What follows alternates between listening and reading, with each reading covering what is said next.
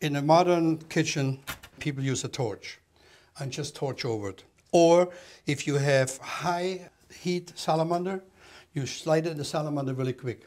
So I have the salamander on the fire, and basically what it is, it's just a piece of metal that's on a long stick, and the longer the stick, the better, so that you don't burn yourself. I can hear it, and I can see it.